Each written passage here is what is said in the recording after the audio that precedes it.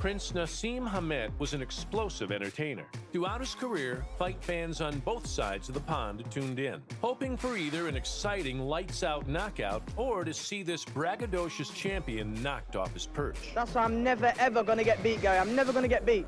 Full stop. I refuse to lose. Allah will never make me lose. I will never lose. Full stop. A Hamed ring entrance was an event all in itself. Dancing through the crowds, pyrotechnics, a magic carpet. The Prince even capped his wins with a somersault or two for good measure. Knocked down in both rounds so far. Heavy punch and a left, and I don't think he'll get up from that. It's called off. The fight is over. In his prime, Hamed was a superstar. Despite his slim frame, the Sheffield switch hitter could punch like a mule. His moves were unorthodox, his reflexes sublime. He went down, got up, and knocked opponents out with single shots. Can find another big punch like that! A right uppercut! Prince Naseem Hamed at the IBF Featherweight Championship of the World. After almost 20 years since his last professional bout, we recap the rise and fall of boxing legend Prince Naseem.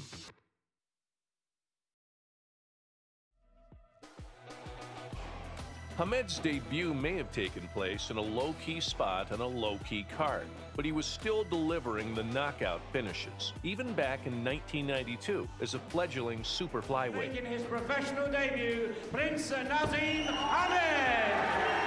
Rangy Rick Beard tried to throw return fire, but was caught in a haze of shots from the Prince's whirlwind attacks. Right hand knockdown. That was a touchdown. A right hand to the body finally sent the London journeyman down and out in the second round, and Hamed's own journey had officially begun. Good shot. Body shot. And that's all over.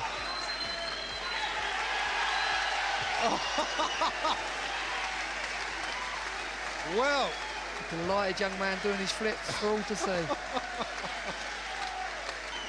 I shall reserve judgment on this young man, but he is not a bad little kid, I tell you.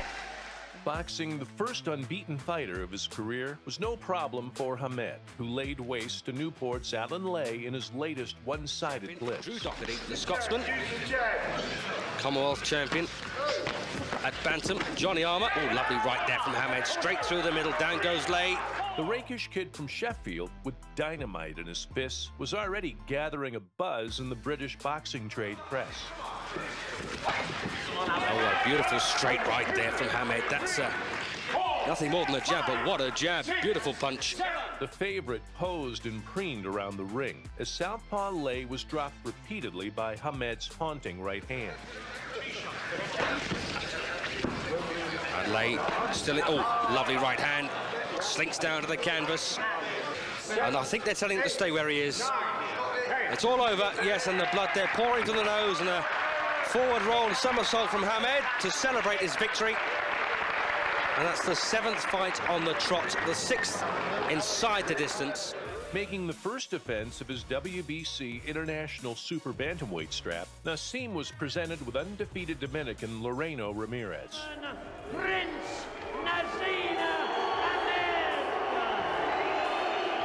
Ramirez was sending out extreme signals of distress towards the end of the third, prompting Hamed to move in for the kill with a fight-ending right hook. What's happened there? I don't know if I took it. I get the impression there's it's possible a tooth has been loosened with that punch. Great. Oh, well, that wasn't it. His jaw was loosened with that. And he just flopped over there like wet laundry falling on the floor, but there was something wrong with his tooth there. No, he doesn't want it. I thought he didn't. Yeah, I get the impression that tooth is... He's quit in the third round.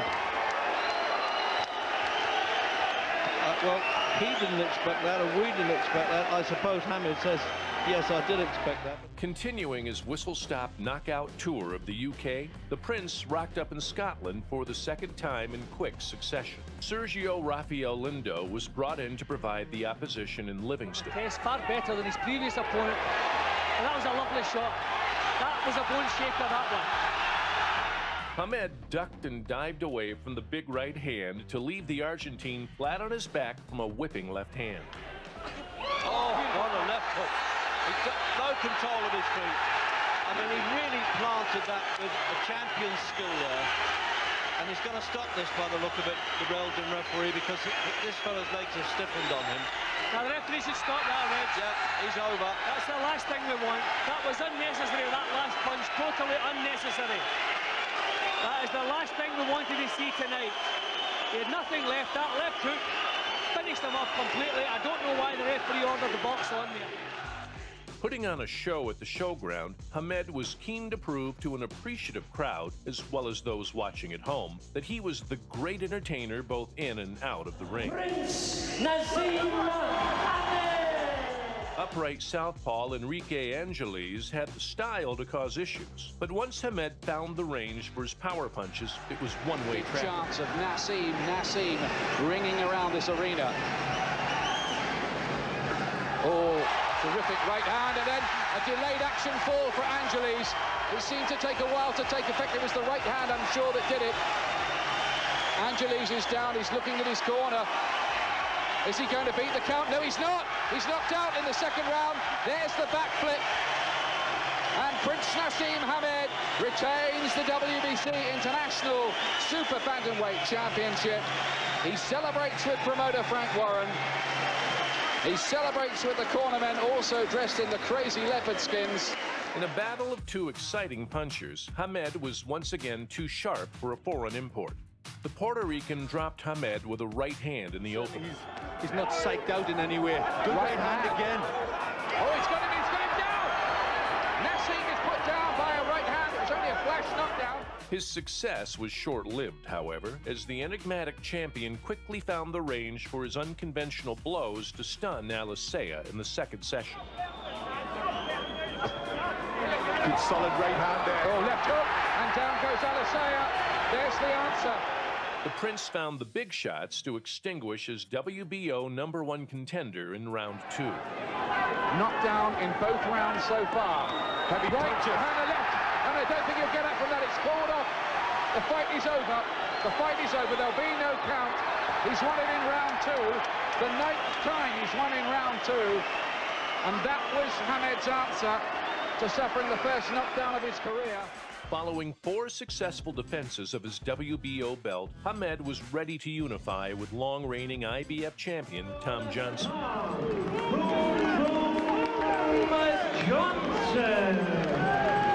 Johnson was making the 12th defense of the title he had won from Manuel Medina in 1993. It was unlucky 13 for the American, who was hurt by Hamed early on and boxed his way back into the contest before coming unstuck in the 7th and getting knocked out in the 8th. We are surely only seconds away here. If Naseem can find another big punch like that, a right uppercut. Prince Naseem Hamed adds the IBF Featherweight Championship of the world to his WBO belt. He is twice a world champion. And again, the finish was electric. Beaten only once before by Hamed victim Tom Johnson, Jose Badillo was designed to test the champion when they met in the Prince's hometown. Good luck to both of you. Have them man up, touch him up, back to your corner. It did not transpire that way. Hamed dominated the rounds, even attempting an Ali shuffle in the 5th, right up to the 7th when Badillo started feeling the effects of constant left hands. Do all this for the Sheffield fans. He's playing to the audience, trying to taunt poor Badillo, who's taking all this. Referee Mike Ortega combined with Badillo's corner to end the onslaught. Not too happy, took another big left hand. This fellow is durable, but even he was wobbled by that. Then a right. Blood coming from his nose. This could be the finish now. They want to stop it. Badillo's corner want to stop it. They've rescued him. They don't want him to take any more of this. And Prince Naseem Hamed retains the WBO Featherweight Championship. One of Hamed's most gloriously flawed displays came on his American debut against Kevin Kelly. May the best man win. Touch up. Let's go. Come on, guys. Touch it up. All right, let's do this. Headlining in New York's famous Madison Square Garden, the Prince treated U.S. fight fans and pundits to a literal up-and-down affair that could have gone either way. Hamed is a puzzle that Kelly is unable to solve. But down goes the Prince on Kelly's first serious landed punch. A looping right hand put Hamed down. Second time in his career he's been down in the first round. Puerto Rican Daniel Alisea was able to do it too. think the mistake he made, there we saw it, right there. There's the power. There's the power you were talking about. Ultimately, it went Naseem's way, as his fight-ending power settled the score and bailed the Englishman out in the fourth. Leaping right hand by the Prince. Ooh. And a hard left. And Kelly's down for the third time. He's got a half a minute, and he is definitely hurt. And the fight is over. He's for real. The Prince is for real. Punching power, George. It's almost like De La Hoya. You don't know where they get the power from. What we just saw was the Hagler Hearns of featherweight fighting. Tough, underrated, and phenomenally fit, Scarborough's Paul Ingle found himself competing at world level, and he was not about to let that opportunity slip by. All right, touch him up. Other opportunities would arise for Ingle, whose first world title tilt was ended in round 11 by the devastating punches of Naseem Hamed. Don't blink. Ingle goes down on the left hand. That was after Ingle had been dropped twice by the Prince, rallied back well in the fight, only to find Hamed's power once again telling when it really mattered. He's the better boxer, so he should win this fight.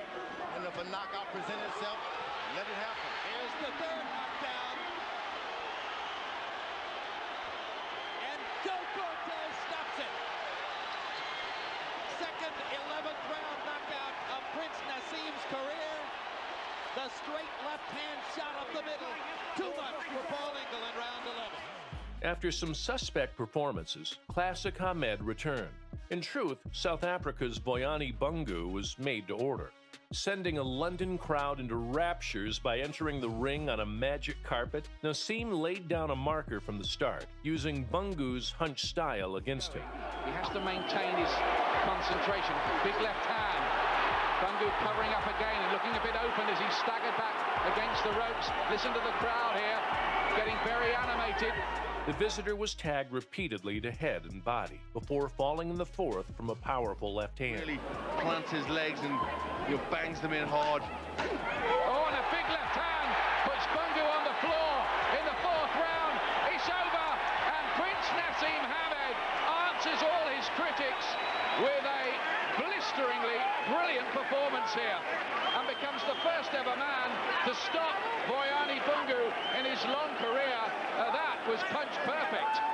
Despite having bettered Floyd Mayweather as an amateur, things had not quite gone to plan for Augie Sanchez, who already had an upset loss on the pro ledger when he met Naseem Hamed in Mashantucket. Okay, we go clean fight, touch him up, good luck. Touch him up, good luck. By this point, Hamed was 34-0, making the 15th defense of his WBO strap an every inch a boxing star. Both men traded heavy blows in an all-out war before Hamed viciously ended the contest in the fourth round by knocking out Sanchez. And to the body, Naz laughing as Sanchez again slides down the front of him, left, right, right. And once again, you see the awesome punching power of Prince Naseem Hamed. And that's going to be the end of the fight. Ring doctor into the ring. Mike Ortega there before they can start a count. Hamed knocks out Augie Sanchez. If the Prince comes close to your hometown, you better go out and see this. This is a phenomenon. This is it. The moment many detractors had been waiting for finally arrived in early 2001, when the Prince was unable to pull that one big shot out of the bag and tasted defeat for the first time. Era boxing, not just waiting in, gets to the body, wobbles Naz with a left hook upstairs. Round one is all Barrera as Prince Naseem takes several power shots from the Mexican star. Mexican Barrera used his orthodox boxing skills, stellar technique, and a huge amount of grit to defuse Hamed's bombs and become lineal featherweight champion. Big left hand by Barrera inside, stuns Prince Naseem. Big left hook by Barrera. His corner told him to just box, and he's not taking that advice. He's going for it. He's been on the wrong side of at least one decision here in Las Vegas. He doesn't want it to happen again. A reckless Prince Naseem goes charging right past Barrera. That looked like one of his entrances flying through the sky. His moment of truth has turned into an hour of torture.